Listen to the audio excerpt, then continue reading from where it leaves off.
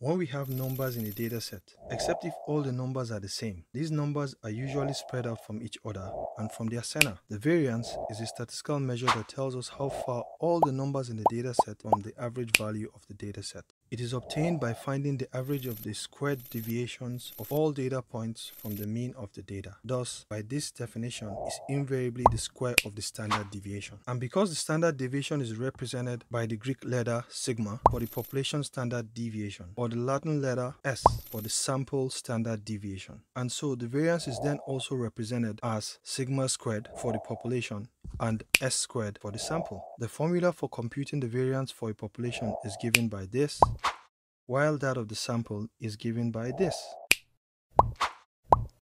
where X represents each data point in the data.